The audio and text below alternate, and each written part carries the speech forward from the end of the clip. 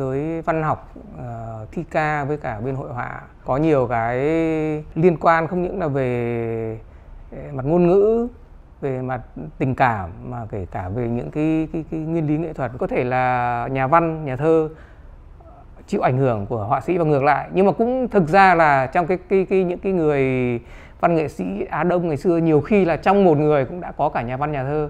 Cũng Nguyễn Phan Chánh cũng là một trường hợp. Nhiều người không biết cụ là một nhà thơ rất là tuyệt vời đâu. Rồi cụ cũng có cả những cái tranh về Kiều tắm, cụ cũng có những cái bài thơ mà cụ Chánh cụ có đề ở trên cái bức tranh của mình. Đó. Tức là rõ ràng là cái tâm hồn của một thi sĩ và tâm hồn của người họa sĩ nhiều khi là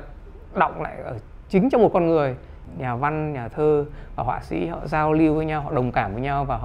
họ cùng nhau quan sát thế giới, cùng nhau chiêm nghiệm cuộc đời. Họ cũng có những cái tiếng nói rất là giống nhau, chỉ có mỗi người là thể hiện ở một cái góc độ khác nhau thôi. Về lịch sử của các cái minh họa truyện Kiều ấy thì ở nước mình cũng có từ lâu rồi. Rất là nhiều họa sĩ đã từng minh họa truyện Kiều. Nhưng mà gần đây thì tôi biết là có một cái tổ chức, một cái làm lại một cái cuốn truyện Kiều mà mời hơn 10 họa sĩ đương đại, phải nói là các họa sĩ tương đối là có tên tuổi hiện nay. Ví dụ như là họa sĩ Thành Chương, họa sĩ Đặng Xuân Hòa, họa sĩ Hà Chí Hiếu, họa sĩ Lê Quảng Hà, Đinh Quân, vân vân. Thì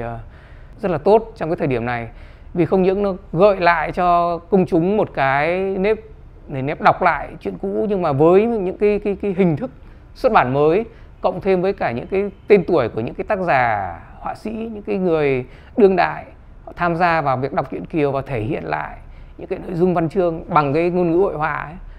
thì họ cũng thu hút được rất lớn những cái độc giả mới, những cái người họ không chỉ yêu thích văn chương, họ còn yêu thích cả hội họa, thì họ cũng thử tìm lại những cái tác phẩm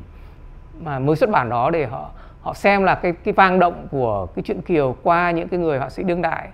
đọng lại trong những bức tranh như thế nào, và họ cũng chính cái tác phẩm truyện Kiều cùng với cả những cái bức tranh mới đấy nó như là một cái thông điệp mới.